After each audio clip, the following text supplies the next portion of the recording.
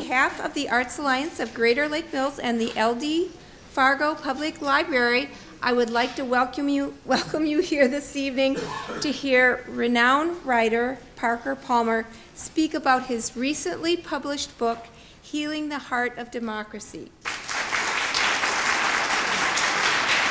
So Leslie gave me a lovely introduction, and whenever I hear such an introduction, there's a story that always comes to mind. It's about my mother, who died at age 93 a few years back, and really spent the last decade of her life terribly, terribly worried about how, or in fact whether, I was making a living. I understood this because I don't work for an institution, I don't report to an office, I don't have a title. I have a P.O. box in Madison, I have a 5-second commute from my bedroom to my office, where I usually stay in my bathrobe and pajamas and slippers until my wife comes in at lunchtime and says, "Get a life, take a shower, act like a grown-up." And so I was sympathetic, you know, with my mom, who couldn't understand why I hadn't had a real job like my dad, and I think was probably worried that I was going to move into her basement at some point. So this one time down in Chicago, when I was visiting her, she was probably 88 or 89, she said, "Now please tell me very clearly this time, Parker, how it is you make your living. I'm worried, and I have a number of friends who are worried as well." So I said, "Well, Mom, let me try to boil it down." So I spend a lot of time at home writing books and articles, maybe half my time, in an effort to talk with people on the printed page about things I care about. And then sometimes people read those books and articles, and they'll invite me to give a talk or a workshop or a retreat at a school or a church or an institution of some sort. And so that's how I make my living. There's really not a lot more I can say about it. And she thought for a minute. I can see her now sitting in that wing chair with her cane planted firmly in the rug, looking for all the world like the Queen of Romania. And she said, "All right, so you're telling me you make your living by talking with people. Is that correct, Parker?" And I said, "Yes, that's a fair summary, Mom. I make my living by talking with people." She thought for a moment and said, "Well, I don't mind talking with you, Parker, but I certainly wouldn't pay for it." So when you get a nice introduction, you know, it's good to hear your mother's voice in your other ear. So with that, and I should also warn you, these are new reading glasses, so I have no idea how this is going to go tonight. I'm not adjusted to this yet, but let me plunge into my topic as best I know how. I want to talk for a little while and then open it up for dialogue, which is always the part that I like the best.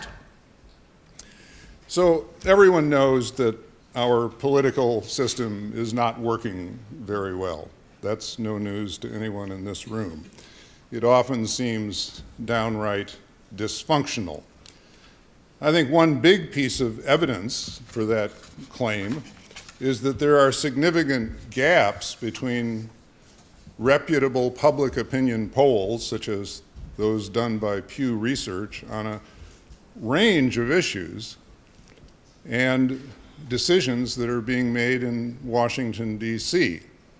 A big gap between how the public would like to see things in this country, either by small or larger majorities, and the decisions that are being made or not made in relation to those issues. I'm thinking, having just looked at some of the Pew Research Center data, about such things as protecting the environment, which most Americans want to have more done about, reducing our overseas military commitments, improving veteran benefits and services, maintaining or strengthening restrictive gun control laws, providing a way for undocumented immigrants to gain legal citizenship, legalizing civil unions for same-sex couples, establishing more progressive tax policies, etc.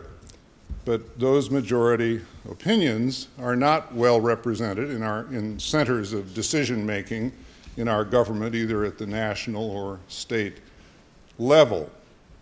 It is as if many people in power are operating on signals from another planet, and most of us know the name of that planet: big money. Big money. Let me steal a line from Bill Moyers, whom I admire not only for his political courage, but for his honest journalism. He said, "The antidote, the only antidote to the power of organized money is the power of organized people."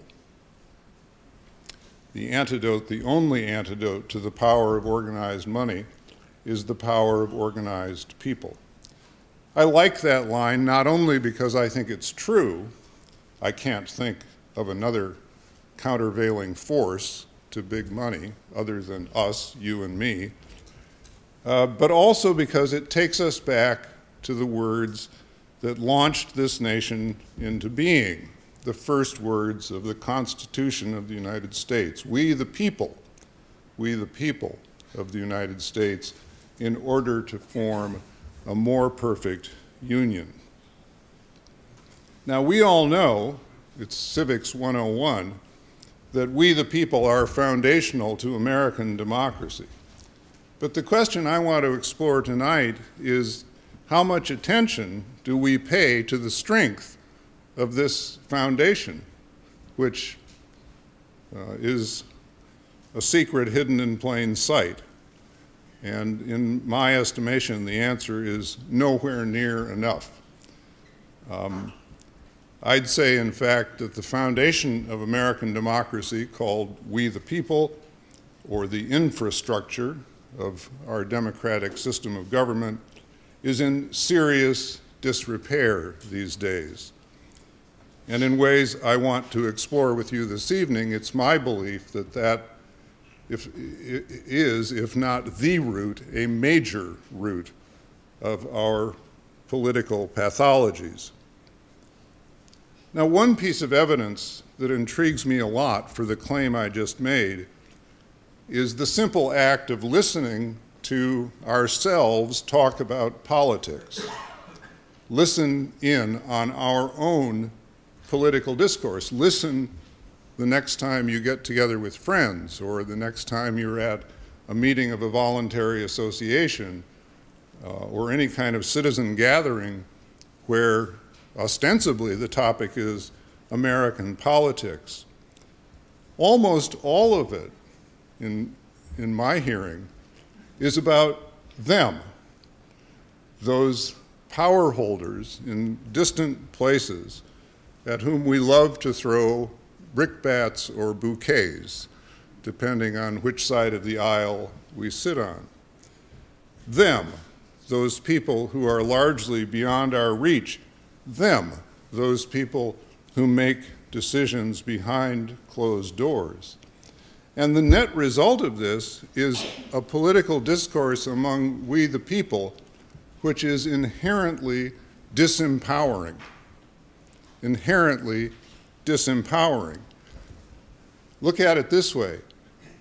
Our political discourse almost always is about people who aren't in the room, right? When was the last time talking about people who aren't in the room fixed anything? I'm not aware that that is helpful very often. It reminds me of the church I grew up in, where the preacher, Sunday after Sunday, or at least with great frequency, would talk about all those people who were out on the golf course instead of in church. And I kind of started wondering why I ought to be there. Maybe I ought to be out on the golf course so that I would be the focus of his interest. In later years, I came to believe that he was actually projecting a desire to be out on the golf course himself. Which reminds me of a joke. Oh, excuse me. This happens at my age, so you'll have to check me every now and then. But it's about the son who gets up in the morning on Sunday and comes downstairs and says to his mother, "Mother, I'm not going to church this morning, and I have 2 reasons. I don't like those people, and they don't like me." And his mother said, "Son, you are going to church this morning, and I have 2 reasons. You're 52 years old, and you're their minister." So, I'm just saying.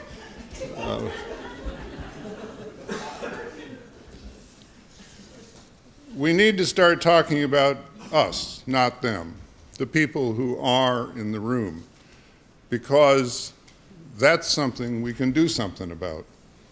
We need to start talking about us in a way that will help us reweave and rebuild this civic community called We the People. But there's a nameable reason, I think, why that conversation is hard and doesn't get turned to very often. We the people tend to be at each other's throats these days, unable ourselves to talk across our lines of difference: political, ideological, religious, racial, ethnic, class differences. We have a terribly difficult time talking with folks who don't agree with us, who don't come from a shared background or a shared perspective, sometimes who simply don't look like us, no matter what they may think. We don't slow down long enough to find out what they think. We have a terribly difficult time talking across our own lines of difference in ways that even vaguely resemble civil discourse. And when civil discourse does not exist, we the people don't exist. We the people don't exist simply because somebody waves a wand called the Constitution and declares us to be real. In every generation, we have the job of making ourselves real. And the fundamental job, I think, is cultivating a civil discourse across deep lines of difference. I'm going to spend some time this evening digging further into that claim, but I want to make it clear as I do so that I think the conversation about civil discourse in this country has been watered down to a point where it's essentially meaningless. I think when most people hear that phrase, civil discourse, they think it has something to do with watching our tongues, right? They think it has something to do with a sort of Miss Manners approach to conversation, as if, as we say in the Midwest, we simply need to make nice on each other. And if somebody disagrees, we might go as far as saying, well, that's different, but not much more. That's not what I'm talking about. Civil discourse, I think, is not fundamentally rooted in watching our tongues. Civil discourse will come when we learn to actively value our differences. Civil discourse will come only when we learn to actively value our differences, to actually approach difference rather than avoid it, because we understand that the only way we learn and grow as individuals or as a society is through the encounter of conflicting ideas, held respectfully in a way that allows us to listen to one another, to find points of consensus, however few, and slowly grope our way toward a rough notion of what is in the common good, a phrase that we don't hear much these days. I can't think of a field of human endeavor, from the writing of history to the development of high technology, where it hasn't been the respectful conflict of diverse viewpoints, business, religion, whatever, health in any of these arenas of human endeavor has come from the respectful holding of human differences and the emergence of a larger view than any parties to that contest held before the dialogue began. Only as we do that can we come together as a civic community, able to exercise the power of organized people as a countermand to the power of organized money, able to hold our elected officials accountable to the people's will. Public opinion polls may give us statistics on what the American consensus looks like, but it's very hard to find that embodied or represented in actual on-the-ground conversations across our country today. Now, I'm not an idealist about this. I'm prepared to grant at the outset that 15 to 20% of the people on the far right and 15 to 20% of the people on the far left will probably be unable to engage the kind of respectful dialogue that I have in mind. But do the math. That still leaves 60 to 70% in the middle who can have that conversation, have a potential for that conversation, and in a democracy that's more than enough to do business, that 60 to 70% in the middle. Now let me turn toward a little American history. It's very important to realize that sharp differences between us are nothing new, that they aren't the product of an increasingly diverse society or of some special toxin that's being introduced into our groundwater and reservoirs at this point in the American journey. For one simple piece of evidence, let me cite the Constitutional Convention of 1787. 30%, or a little more than 30%, of the delegates to that convention walked out saying a pox on all your houses, refusing to sign the document. I'm willing to bet that their descendants are pretty ticked off at them because the family name isn't there. And speaking of families, that 30% figure, when I discovered it in doing research for this book, was one that I found very reassuring, because 30% is about this proportion of people in my own family with whom I have difficulty talking politics, which really means I have an all-American family. You know, I had to join the Daughters of the American Revolution or something, because that's the American way. Our problems are not rooted in the fact that we are now a diverse nation, racially, ethnically, religiously, and so forth. How could they be rooted in that fact when the founders of this country were as alike as peas in a pod? The only people they took seriously were white, male, landed gentry. For the founders, that's who we the people equaled. And yet, among that group of folks who were as alike as peas in a pod, there was tremendous difference of opinion as to how to handle this dilemma with England and the emergence of a new nation and the presence of states and the contest with federal powers. The genius of the founders, that in ways I want to name in a minute counterbalanced the bigotry and ignorance that made them think only people who looked like themselves were worthy. The genius of the founders was to establish a system of government that was able to hold their differences and our differences in perpetuity. That was the intent of the fundamental structures of American government. This was opened up for me by a historian named Joseph Ellis, who has written a book that I think is an important book called American Creation.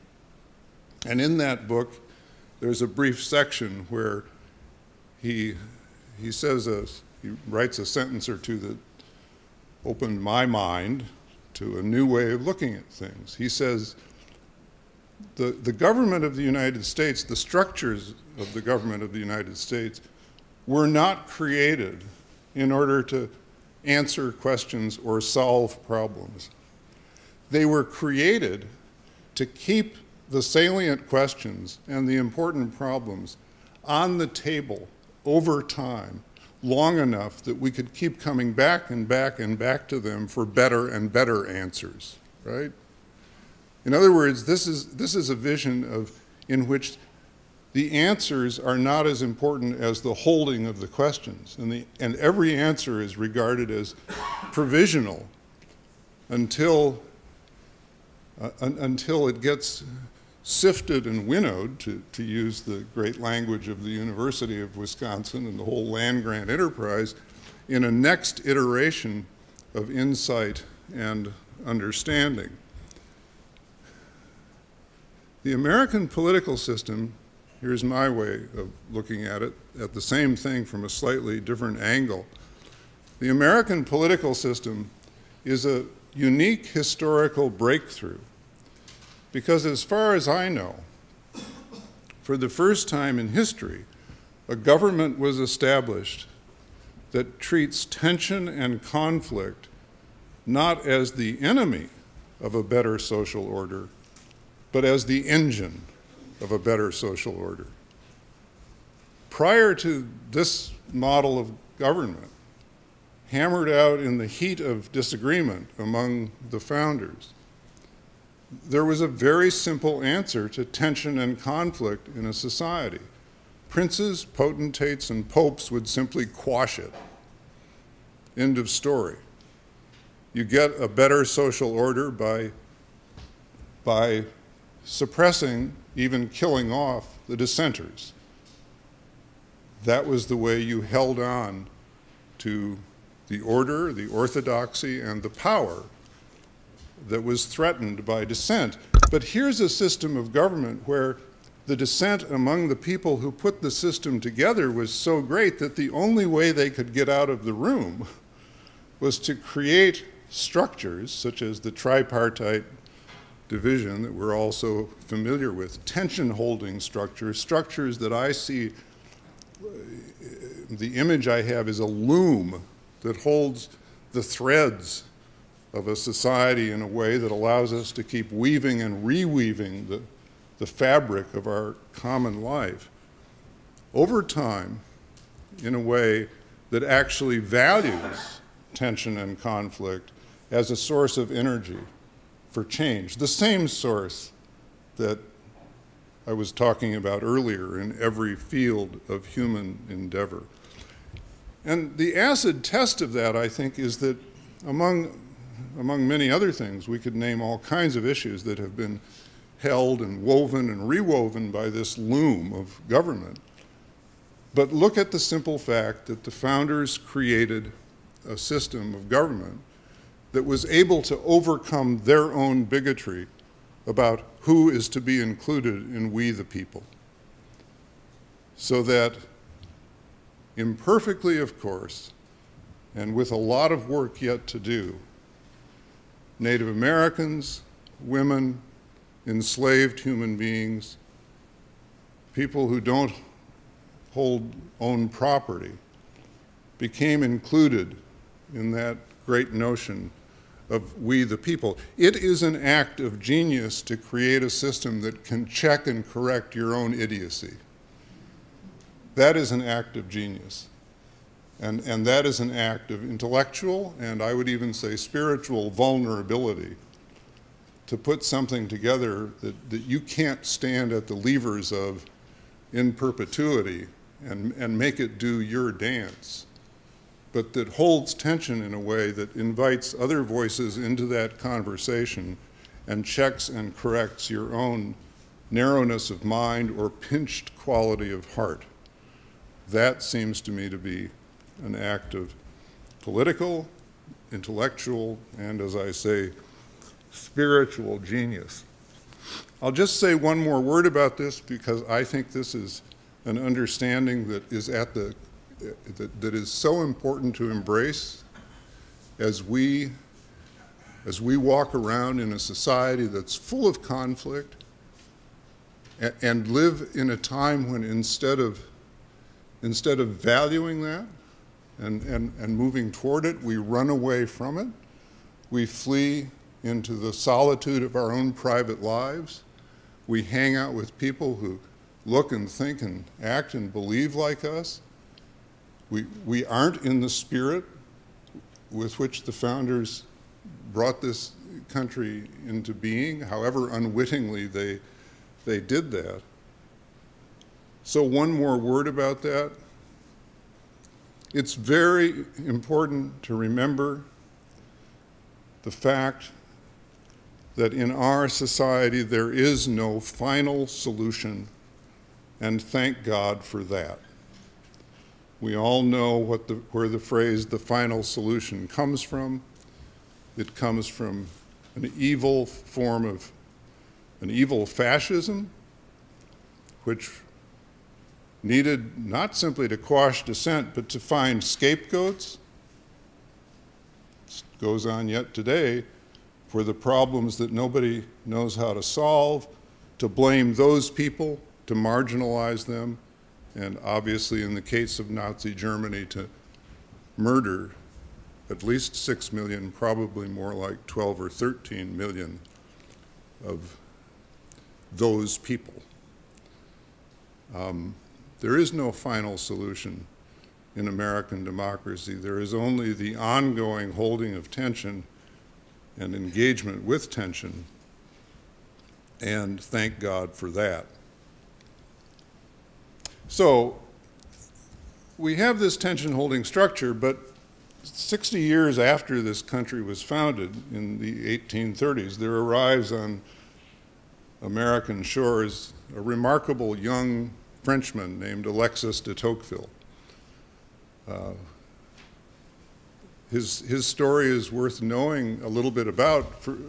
Among other things, he was only 27 years old when he went back to France after just a year in this young country and wrote what is arguably the best book still ever written on the things I'm talking about tonight, called Democracy in America.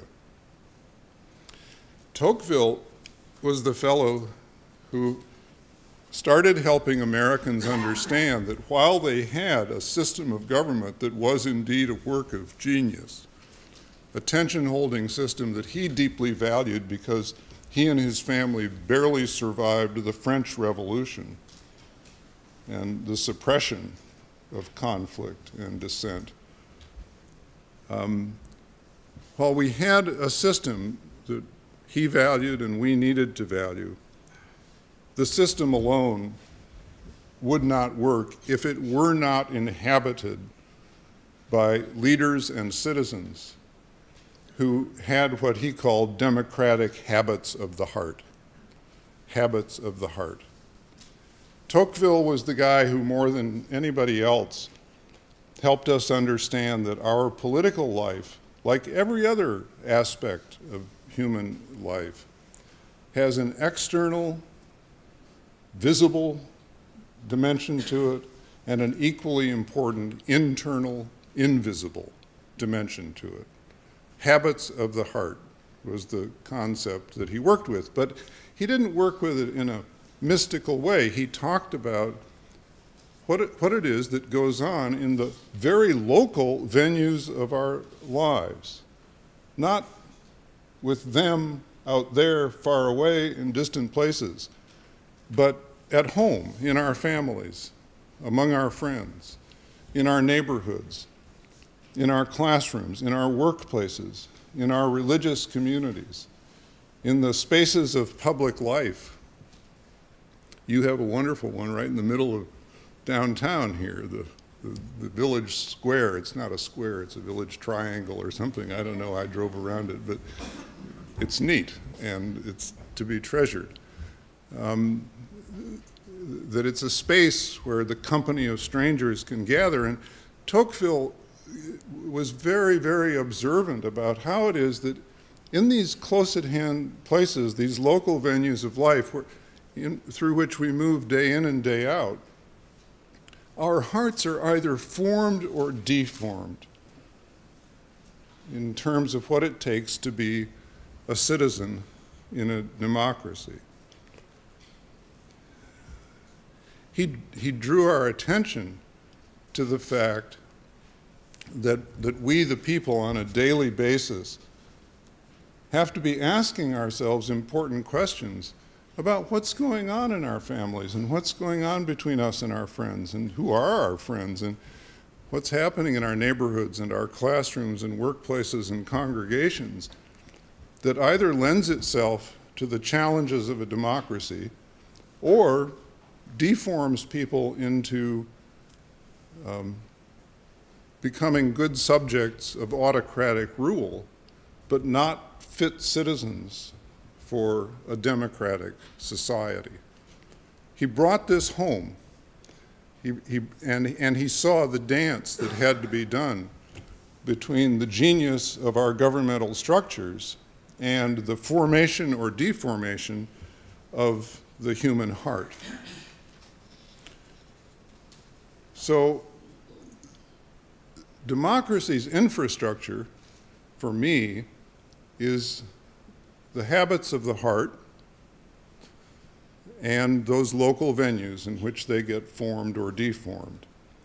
And the bad news about that is that this is what's in disrepair.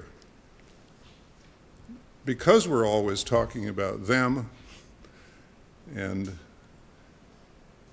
all of the externals of our political dilemmas, we aren't concentrating, focused, working nearly hard enough on what is close at hand, what is within our reach, who is in the room, and what's happening between us that either does or does not collaborate with the genius of the political structures, and that either does or does not challenge those points at which those political structures are manipulated in a way that fails to live up to the norms that the founders clearly had in mind when they were established.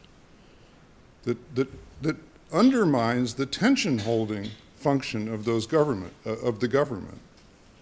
I mean, decision-making behind closed doors is a classic example of secrecy, lack of transparency in public information, filibustering that keeps a legislative body from even debating issues, filling hearing rooms with stooges who are paid $5 an hour to just sit there so that people who want to argue with the proposal being made can't even get into the room.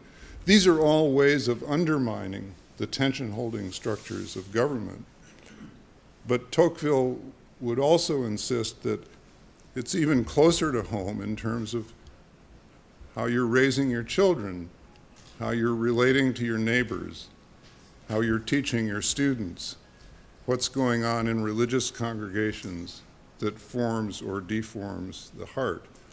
So the bad news is that, in my judgment anyway, this is what's in disrepair because we haven't been attending to it, preferring to externalize our problems and look elsewhere for their, not so much for their solutions as just for a way of nattering on about them, which is how much of our political discourse sounds to me. But the good news is that restoring that infrastructure is work we can do day in and day out, not waiting for the next election cycle or the next hot button issue to come along to get politically engaged, not thinking about flying off to DC or marching on the state capitol, as valuable as that may be from time to time, to try to engage people who are beyond our reach, not spending all our time talking about them, but engaging in constructive talk and action about us, about ourselves, about you and me. So let me turn finally to the question that's hanging in the air, which is, what might some of that talk and action look like? How might we think about and work with these habits of the heart? I want to read this quote from Terry Tempest Williams because it's such a poetic way of saying what Alexis de Tocqueville had in mind before we look at 5 particular habits of the heart that I think are important. The human heart, she says, is the first home of democracy. It is where we embrace our questions. Can we be equitable? Can we be generous? Can we listen with our whole beings, not just our minds, and offer our attention rather than our opinions? And do we have enough resolve in our hearts to act courageously, relentlessly, without giving up ever, trusting our fellow citizens to join with us in our determined pursuit of a living democracy? I think de Tocqueville would have loved that quote a lot. A couple of reasons. She's using the word heart in the same way he used it, which is the classical use of the word heart. Not just meaning the seat of the emotions, not just meaning feelings or affect, but heart from the Latin cor, C-O-R, pointing to the C-O-R-E of the human self, that place in us where all of our faculties for knowing and acting converge, not just feeling, but intellect, intuition, will, relational knowledge, problem-solving capacity, the whole kielbasa, as we would say in Wisconsin. So heart here is not to be understood as an emotional reductionism about our problems, but rather as an invocation for Terry Tempest Williams and for Alexis de Tocqueville of the whole human self. Politics is a full-body engagement, I think, is one way of saying it. A second thing to be noted with care in this quote is that Terry Tempest Williams is not saying that the heart has an irresistible tropism toward democracy. On the contrary, she's saying the heart is where we battle out which way we're going, which way we want to go as individuals. The heart is where we hold these questions that are so critical in American democratic life. Can we be equitable? Can we be generous? Can we listen, offer our attention rather than our opinions? Do we have enough resolve to not give up on each other ever, to weave a community of trust even when the going gets rough? Those are big questions. So if the human heart is not the home of democracy, it is at least the first forum where questions of great moment get held and answered for better or for worse. And each of us has a job to do examining our own hearts to get honest with ourselves and with those close to us about how we are holding those questions.